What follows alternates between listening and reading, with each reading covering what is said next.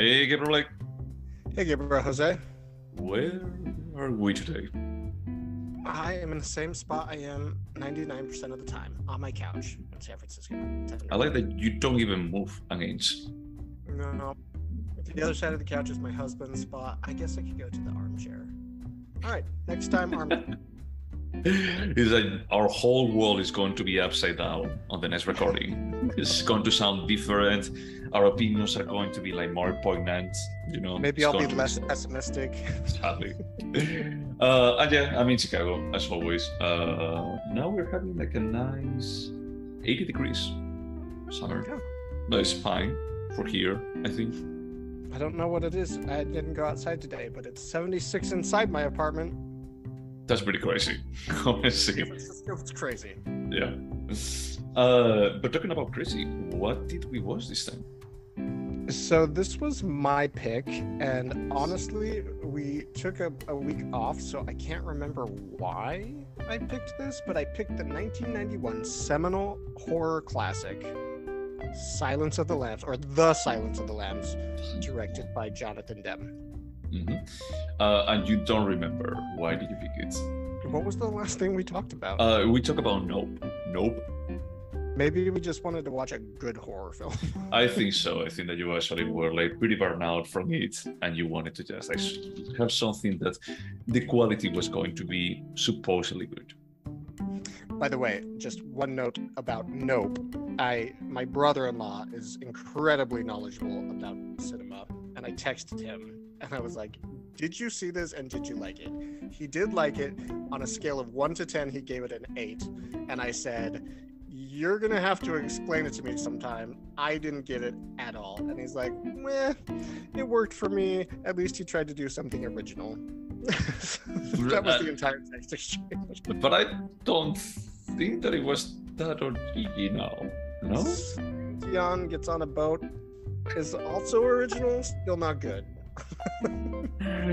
All right, no, that's fair. That's fair. In any case, we are not here for just like beating a dead horse. This is not the touring horse, is it? Oh, so good.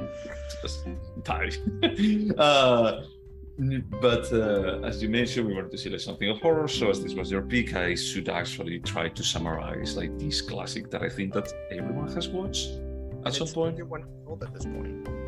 Is how old? 31. Oh my god, yeah, that's a bit uncanny. I remember when this movie came out and it was like just pretty young. I remember like just hearing like just people talking about it and just thinking that this has to be the most scary thing ever created. It's still pretty disturbing 31 years later. Like, Let's talk about like what is it about. So the movie follows young cadet of the FBI about to graduate, Clarice Starling, played by Jodie Foster, and how she's tasked with the mission of going to interview one of the most famous serial killers in the States, Hannibal the Cannibal, played by Anthony Hopkins, that is in a mental institution, in a high security prison, and usually doesn't like visits too much. And he's like famous for actually just like killing and eating some of his former patients. were they all of his patients? I don't think so. Well, they were like people close to him. Yeah, they were like close to him in some kind of way. But the story, I'm going to be like just simplifying like some parts, but yeah, basically there is another serial killer on the loose, Buffalo Bill, I think it was called, and at the end we discover that Clarice was tasked without knowing to talk with Anthony Hopkins to try with Hannibal for actually like, trying to figure it out like the identity of Buffalo Bill, so helping like the real investigations. There are like multiple like twists and turns about like Hannibal like giving the wrong information, Hannibal like developing some kind of sympathy mentorship relationship with Clarice, and some tension in there. They move Hannibal at some point. if I recall correctly, with some kind of promise that he would be like just moved to a better prison where he could see a tree from his window and having access to books. Yeah, so Buffalo Bill kidnapped a senator's daughter, and they that Buffalo Bill kept the women alive for 3 days. So the senator said, "I'll get you a better prison if you help us find him." So he gets. Was he's alive? Yeah. But spoiler alert: at the end, is like Hannibal was like playing everyone, basically.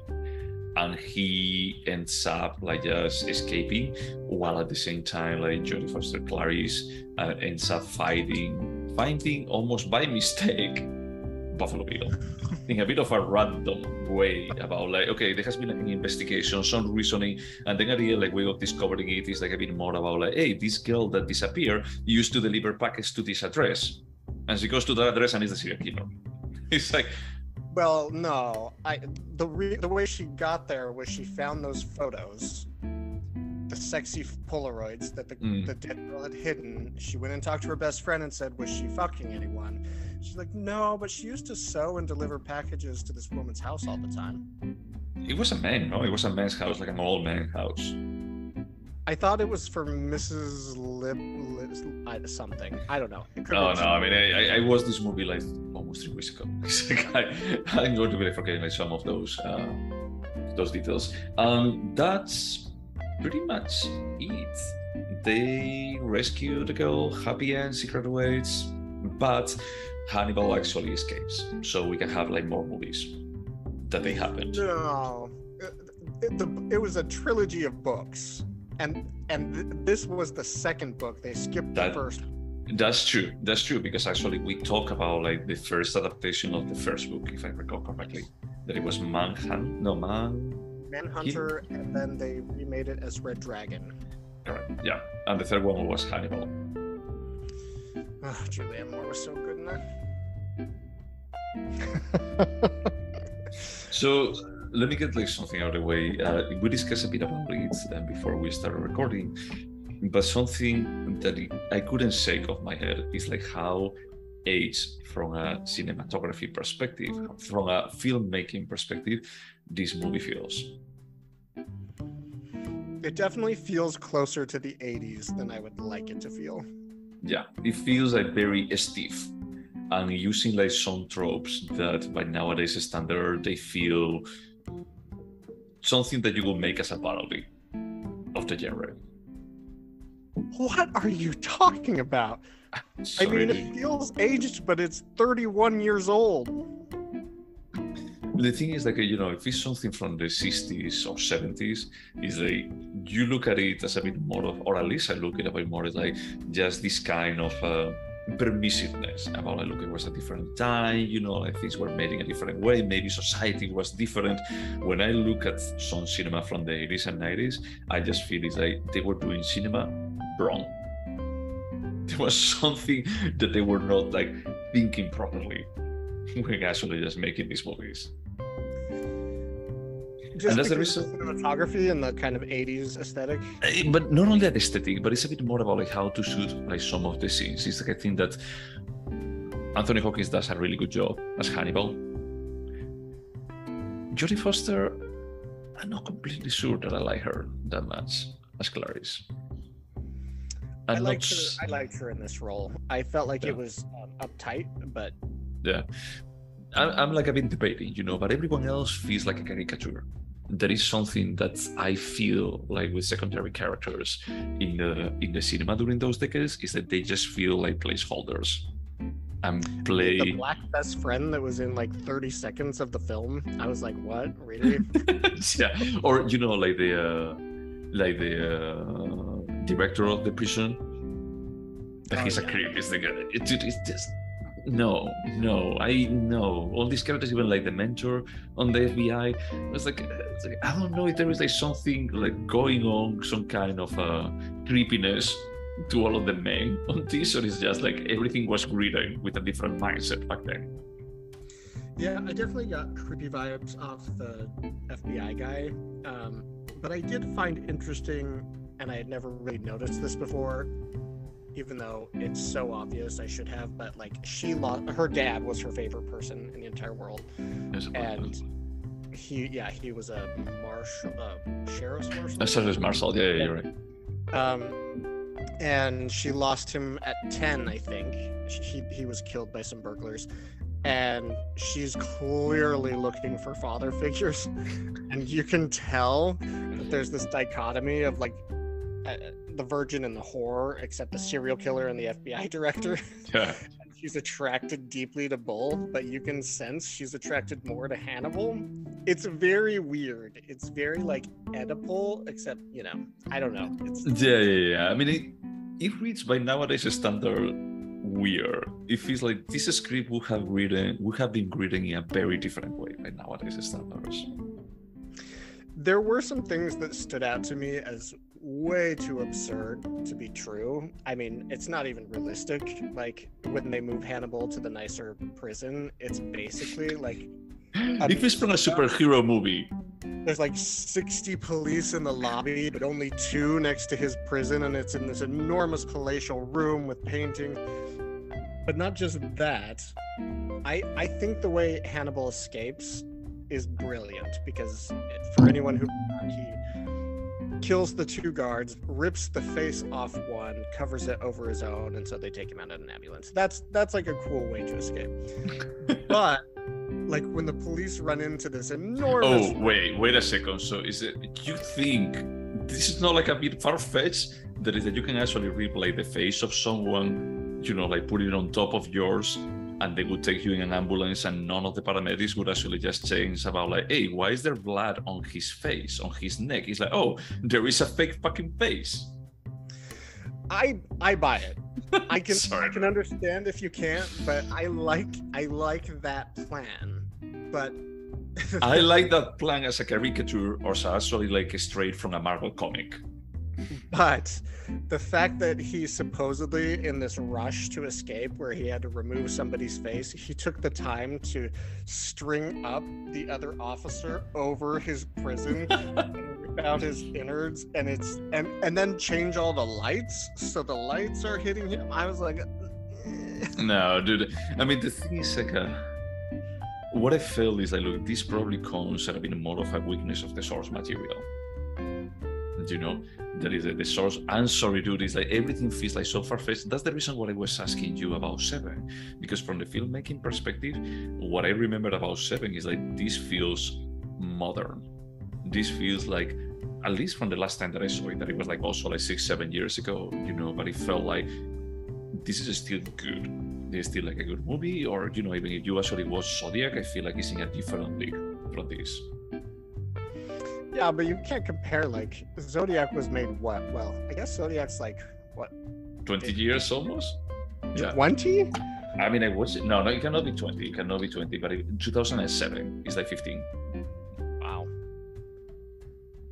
No, I mean, I liked this movie a lot, but I did see a lot of problems. I mean, honestly, I told you before we started, I bought the movie because I said, it's like, oh, I'm pretty sure that I'm going to be like watching it again. It's like, this was such an enjoyable experience.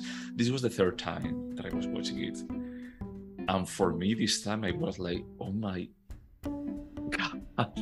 Like at the end, when they actually just finally like, wait, because I was thinking, like, there is only like 20 minutes. What was like the reasoning for, oh, okay. I also had a rough time with Buffalo Bill's like enormous maze of a basement with like brick walls that had holes in it, and I was like, there are like multiple things that when you stop and think about them, it's like, dude, it's fine that the book is like this. It's fine. It's absolutely fine. It's a book. It's like a bestseller book. It's just designed for being enjoyable. But you're going to be adapting it into a movie and you want to make it feel realistic, it's like you have to change half of these. So deep inside me, I'm wanting to defend the book. Did you read it?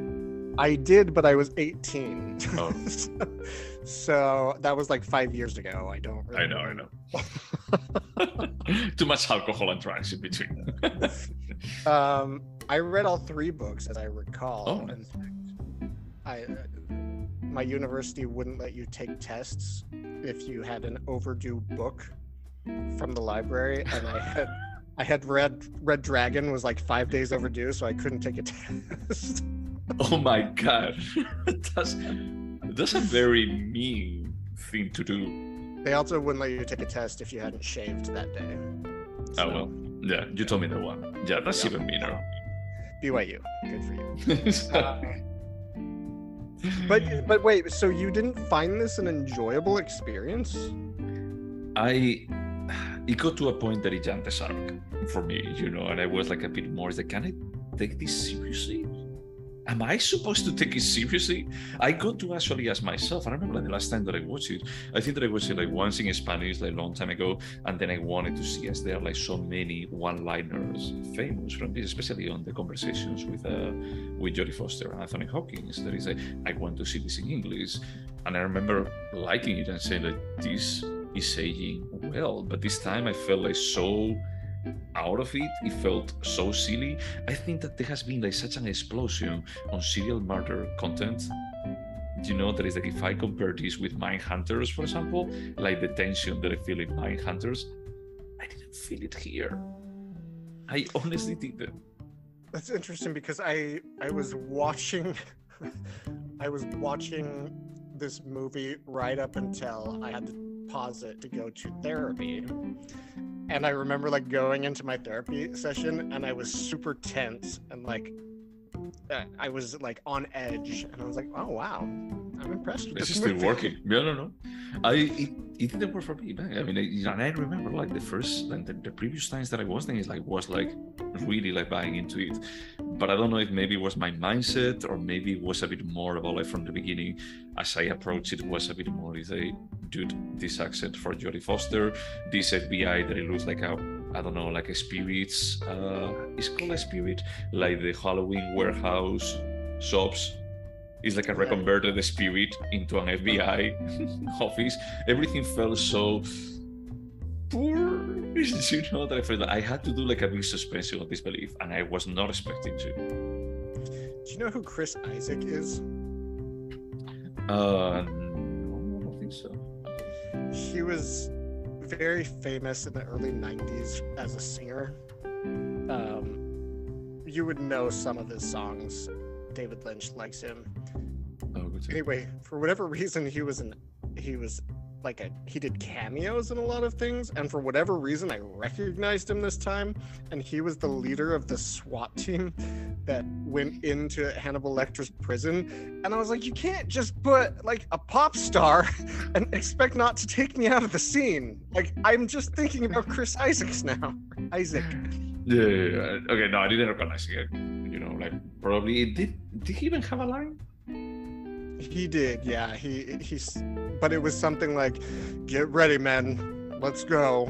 Okay. And then he talked on his microphone inside, and he was covered in sweat. And I was like, how did they get everyone to look like they were sweating at one time? I don't know, man.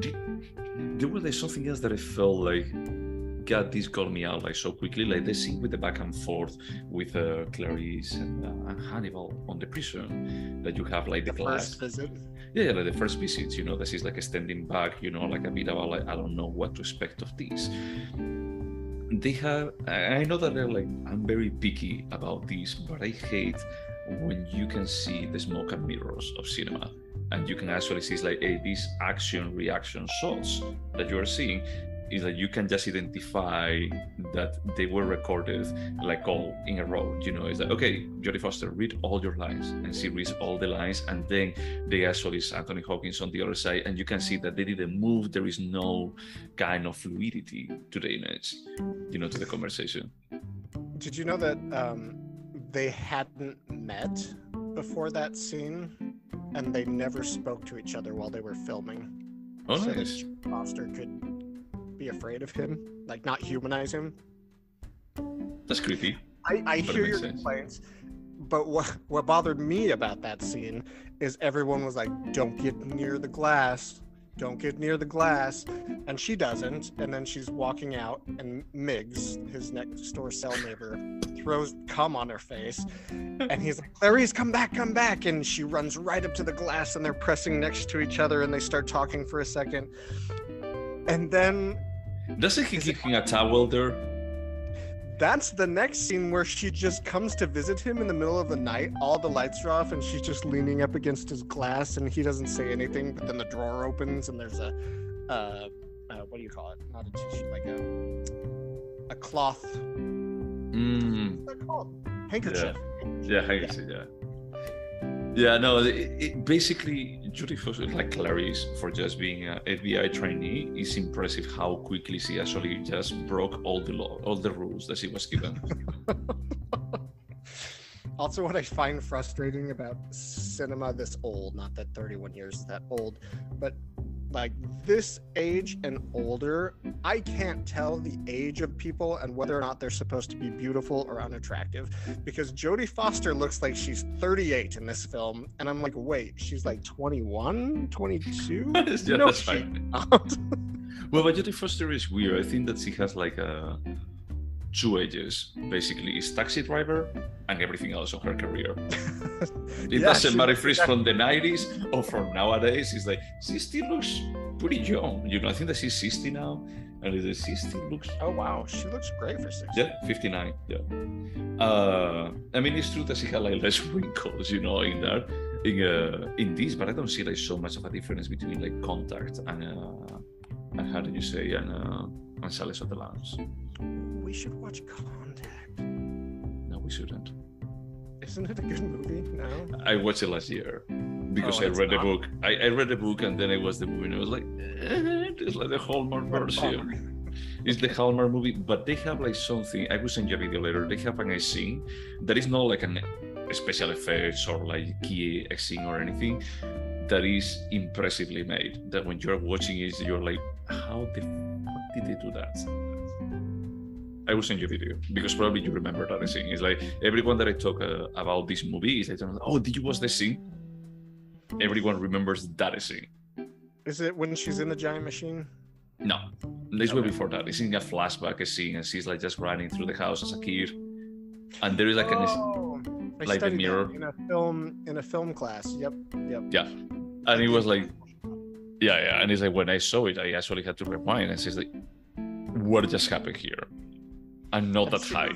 It goes out onto the roof with her dad, and they're looking at the stars. No. It's when the father. Spoiler alert for Contact. So surprise. Side spoiler alert. The father is having a heart attack, and she's running to just get his meds. So she's running to the bathroom. And then the mirror. Exactly. It's like the mirror that effect that is like, oh my god, we were in mirror wall. I'm a little bummed that it didn't work for you. It worked for me with, obviously I called out several things that irked me, but overall it was still effective, and I'm still afraid of Hannibal Lecter. Not that much. I mean, the thing is like they paint him in such a unrealistic way that it doesn't come across as human. It's just more of a caricature. It doesn't feel like a disturbed human. It feels like a superhero, a supervillain. Also because I've studied serial killers extensively, not formally, but I've consumed all serial killer content for everything. Serial killers like him don't exist except as sexual sadists. They don't just like eat their victim's liver with fava beans and a nice Chianti. Chianti, yeah. Chianti's so weird. We'll have a bit about it when he said it. I'm like, wait, is that the right pronunciation of this? That doesn't matter.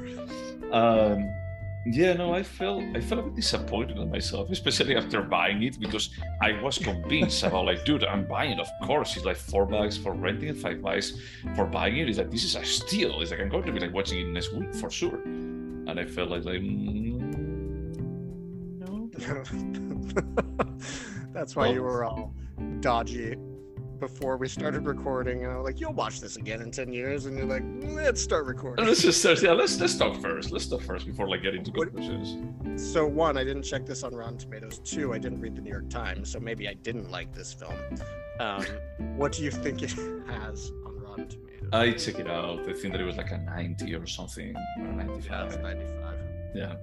Yeah. I check it out like when we were watching. It's like, wait, but the thing is that everyone loved it when it came out, and it's like, I don't think that it's a bad movie. I just got the feeling that if you look at it a bit more critical and you don't have like the good memories of this movie when it came out, or like close to the release, I think that there has been like way better serial killers movies. Like, not Zodiac, name one. Zodiac. Not Zodiac. 7. One other. What? 7. Do you think 7 is better than this? Yeah. And 7 is also like very over the top. Let's just be honest. So I watched, just in preparation for this podcast, I watched a little more than half of 7, and I was like, did they just take the soundtrack from Silence of the Lambs and put it in this? It's like the exact same music. I have one for you. No Country for Old Men. That's not a serial killer. It's about a serial killer. He won an Oscar for playing... No, he's a mercenary. He does stuff for money. Serial killers do it for pleasure. Also, the American Psychiatric Association recently voted on the most accurate portrayal of a psychopath in all of cinema, and they chose that character from No Country for Old Men. They think it's the most accurate portrayal of someone who's psychopathic. All right. Well, that's good. Oscar worthy. Do you watch American Psycho? Yes. I never watched it, so I have no idea. I enjoyed it, but it's more like a stylish guilty pleasure. It's like The Cell, but a little bit better.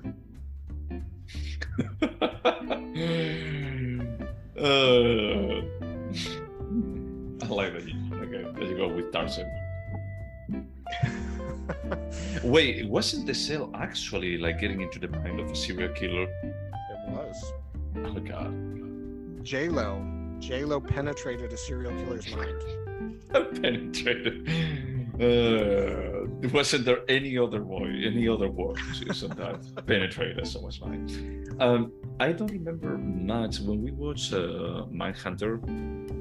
I remember that we discussed about like, hey, we all remember The Silence of the Lambs as a really good movie, and this is not it. This is not at the level. Now I'm curious if I were to watch like Mindhunter, if I felt is that there's not too much difference between these two. Well, let me pick Red Dragon next. Come on. It was Ewan McGregor? No. Philip Seymour Hoffman, Edward Norton, Ray Fiennes, or am I mixing Hannibal? No, that's all Red Dragon. No, Ray Fiennes wasn't in Hannibal? No, he's not in Hannibal, he's in Red Dragon. He is Red Dragon. Oh, yeah, that's right. Ray Liotta, Gary Oldman, Julianne Moore were in Hannibal. Yeah, that was not a good movie, and I like Julianne Moore. I know you do, and it was terrible. I don't know if... No, I went to watch Red Dragon. I think that I watched Hannibal online or whatever. Growing up, I wasn't allowed to watch rated R movies, but once you're 17, you can obviously go and buy them. And I bought Hannibal, and I hid it. And it felt very subversive. The cast is good. I don't remember this movie being that good. And you know, Dragon, no. I mean, it's a solid horror film. Solid for a horror film is what I would say. From what I remember, I haven't seen it in years. So it looks like there was a prequel on the book called Hannibal Rising. Oh yeah, I tried to read that and it was like a cash grab. And I get it. If you have one of the most famous characters of all time, go for it, but it wasn't great. Did you ever watch they turned that into a movie. They also turned it. and it's real bad. Does it have Julianne Moore too? That was a movie. I saw that in theaters, and I think it was PG-13. Oh my god! Okay. Cast para real. Yeah, the cast is. I don't know anyone. Yeah, as I recall, they were. Oh, Dominic West, isn't it? The guy That's from. a pretty good indicator. It's gonna be a piece of shit. It is like the biggest name that you got. Yeah. Unless it's a drug dealer TV show on HBO. Yeah. That's what he was made for playing. Like an Irish drunk, completely loser. There was the 2007. No, I didn't even know about this. It has a 16 in Rotten Tomatoes. Ooh, and that's generous, as I recall. So, well, I'm very interested to hear our scores then, or not our scores. Answer the questions. yeah, let's answer the questions. Will you watch it again? Yes. When? I mean, I don't have like cable TV anymore, but in a year I would sit down and watch it probably. I will watch it again, but I will watch it again only because I pay for it and now I own it. So it will be like out of spite, out of okay, let's give it another try. Maybe that was not the day for feeling good about this movie, and just see if I actually can reconnect with that feeling. Would you recommend it? Yeah.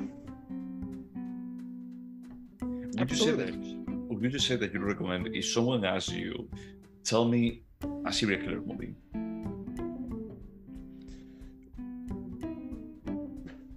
To be honest, I can't think of that many serial killer movies. Not even Psycho? Oh, he kills a lot of women, right? Mm-hmm. Because he wants to become a woman, like exactly the bad guy here, like well, everyone said like I was actually happy that they that documentary just came out with trans people talking about their experience, and they call out Silence of the Lambs as like being this is the first exposure as a man wanting to become a woman.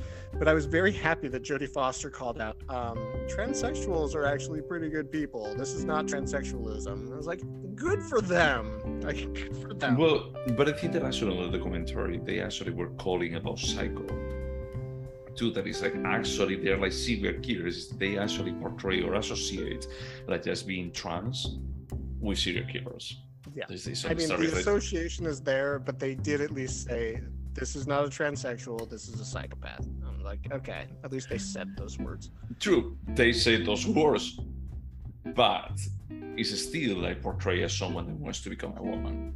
Yeah.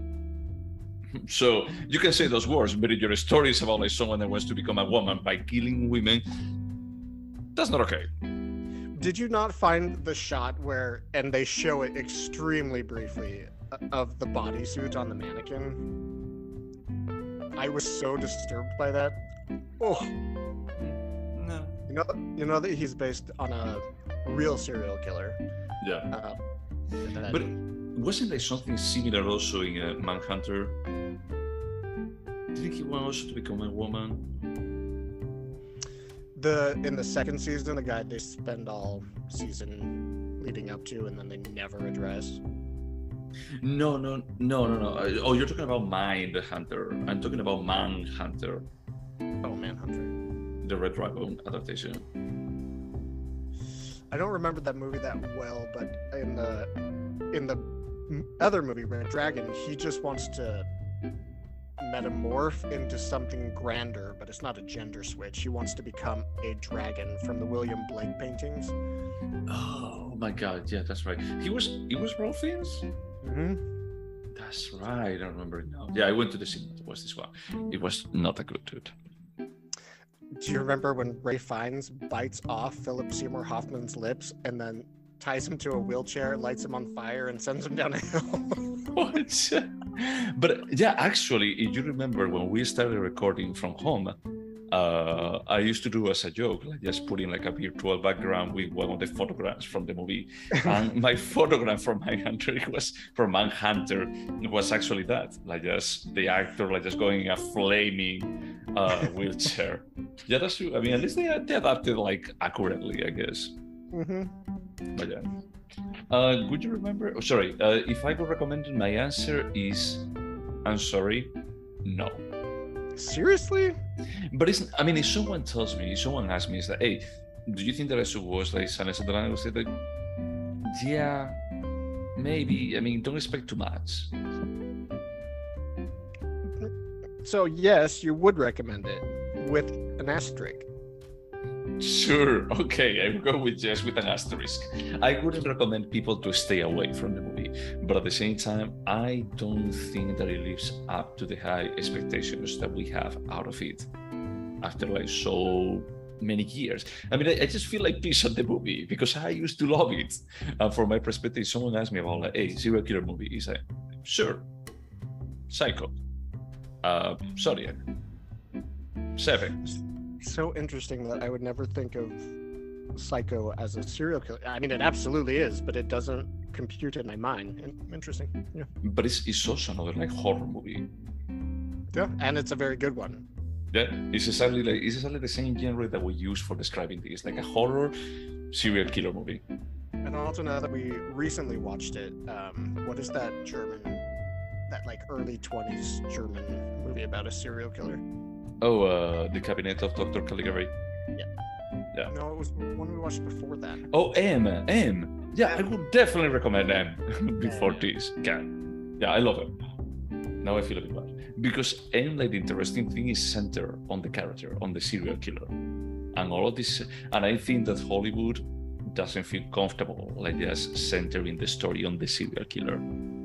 What was that Johnny Depp movie where he played the investigator going after Jack the Ripper? From Hell? From Hell. I never watched it. I read the comic. It made me really, really want to do Absinthe, that show.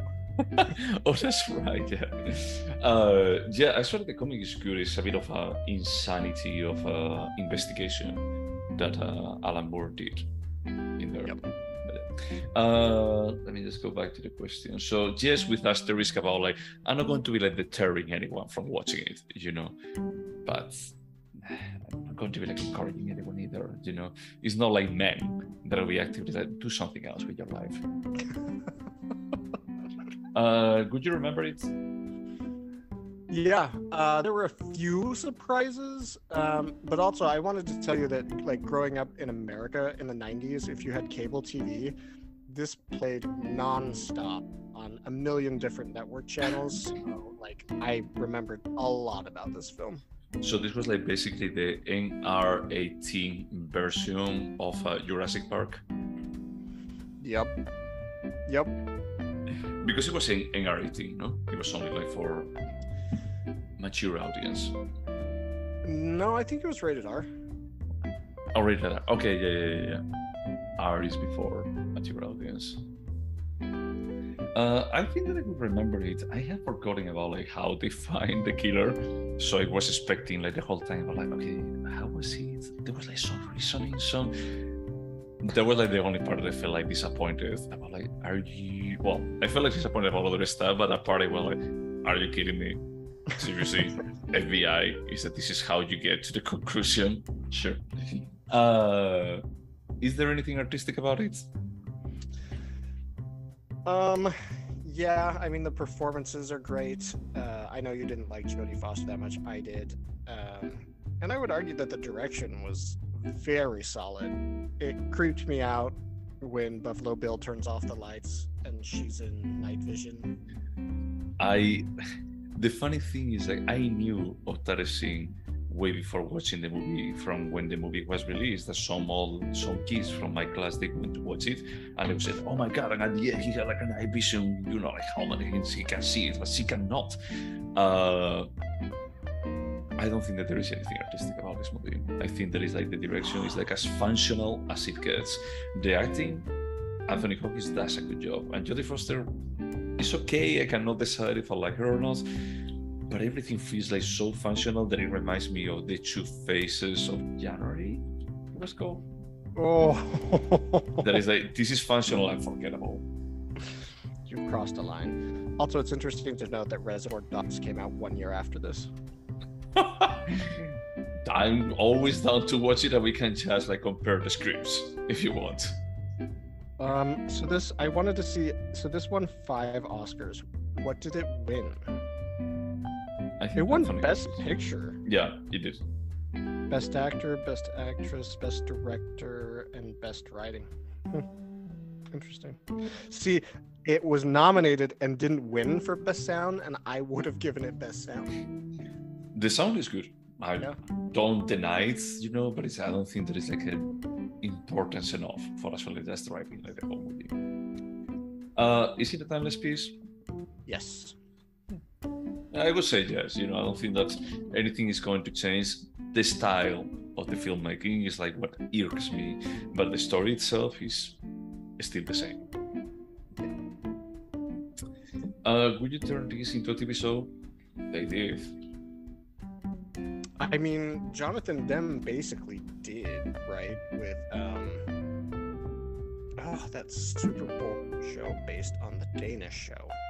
You're welcome for being so specific. What? I'm not going to be able to find it fast enough. No, I would not turn this into a TV show. But did you watch? Because I was going to be asking you about like the different people that they played Hannibal. What did you think of Mark Mikkelsen? Of who? Mads Mikkelsen on the Hannibal TV show. I never saw it. I know who he is. I like that actor. He's incredible in some movies. Yeah, another one. Yeah. Some movies he's awful. The Killing. Did you see The Killing?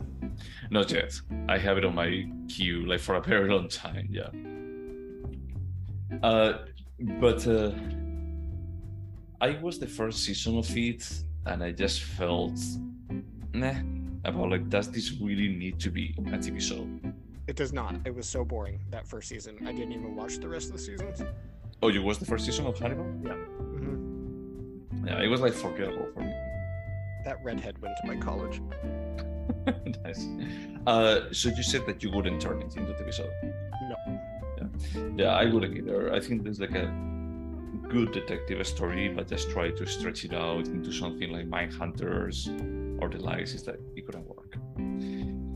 Do you think that this movie could have been better? Yes. Yes. Stay away from the glass, Clarice. Don't say that. I understand the idea of wanting to portray the fascination that Clarice has with Hannibal, but it's like, dude, she's going to be an FBI agent. She's supposed to be like the creme of the creme. She's supposed like the impressive agent, the ultimate agent, and she's as dumb as she gets. It was getting to be cheesy enough at the ending that one of the final scenes when she walks across the stage to accept her badge at graduation, I thought, they're going to give her a standing ovation, aren't they? And they did, no? No, they didn't. They just zoom in on her friend, the black friend that gets like 30 seconds of screen time, and she's cheering her on. I mean, God, it's so, yeah, the filmmaking is so weird. That's, whatever. So, before we score, this was your pick. So I'm going to be asking you, if you can summarize in 3 sentences of each one of them, less than 30 words, Synotech New York. What movie? Synecdoche, New York. I don't Charles Kaufman. remember. Charles Kaufman. Oh, Synecdoche, New York. Philip Seymour Hoffman plays an eccentric genius who wins a MacArthur grant to write his magnum opus, which is a play that's larger than life and as insane as Charles Kaufman's mind, which includes a house that Samantha Morton buys that is constantly on fire. Oh God! Buys it knowing she's gonna die of smoke, and the play gets bigger and bigger and bigger and bigger, and more and more and more meta.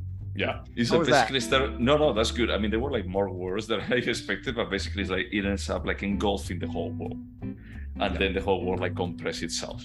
Yeah. I don't know why I started thinking about it today at the gym. And I was like, this is like a Gothic cathedral, like going too crazy. I don't think Synecdoche, New York was that good, but it has never left my mind. I don't know why. And I saw it in theaters. Well, because I think that there is nothing like it. Is that it's a bit more about like just giving like total freedom, and, like do whatever the fuck you want, and he going like completely insane in some direction that is like no one else could be able to do this. And I think that there is like a lot of merit to that. Anyone else could have done The Silence of the Lambs. No one else by Charles Kaufman could have done Seminal, New York. If you say, I mean, yes, about Synecdoche, New York. I think Jonathan Demme is a very talented director.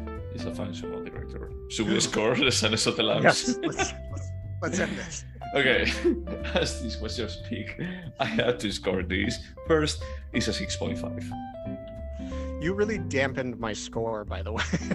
I'm sorry, dude. I'm sorry. I'm still going to give it a 7.5. This is a good film for me. I'm not saying that it's bad. I don't know if I was watching a bad day, but it was like just pinpointing like all of the defects. And there were a couple of times that I laughed out loud. And I don't want to laugh out loud, in horror serial killer movies. That's fair. So, anything else to say about The Silence of the Lambs? No, I think I've said everything I have to say. And I think that I said too much about it. So for the next pick, as is mine, and it has been a really long time since we have watched anything animation. So I'm going to go with something that Jordan Peele actually refreshed in my mind. That is Akira. That he did like a very blatant Easter egg homage, however you want to call it, to Akira. And this was a movie that I used to really like, and I have been like insisting to watch it for a very long time, I think. All right, let's do it. All right. And to all of those people out there, thank you so much for listening to us. Anything else? Wash your hands. At least. At least. Bye.